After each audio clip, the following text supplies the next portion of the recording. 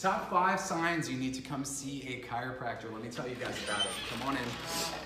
So I'm Dr. Dave Hausmann with Stronghold Health, and number 1 reason why you need to come see a chiropractor is chronic headaches and migraines. So if you've been suffering with those things, you got the sunglasses are your best friend because you've been having migraines, you need to see a chiropractor. Most people don't realize that chiropractic care is one of the most beneficial treatments for people that suffer from migraines and headaches. Reason number 2, joint pain. So if you've been having joint pain, wrists, hands, elbows, ankles, knees, hips, all that kind of stuff, you've got a previous history of arthritis, you have inflammation, and chiropractic can help. Reason number 3 is tech neck. So if you have a job that you sit at the computer for long hours on end, you're a millennial hunching over texting all the time, you've got tech neck, or if you do repetitive jobs over and over and over again, you need to come see a chiropractor.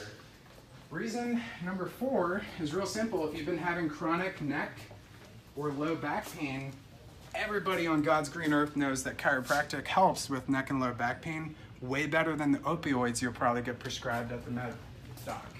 And then reason number 5 is, might surprise you, but if you live an active lifestyle, you do a lot of wear and tear on your body, CrossFit athletes, high performance athletes, or just very, very active, that is reason number 5 why you need to come see a chiropractor.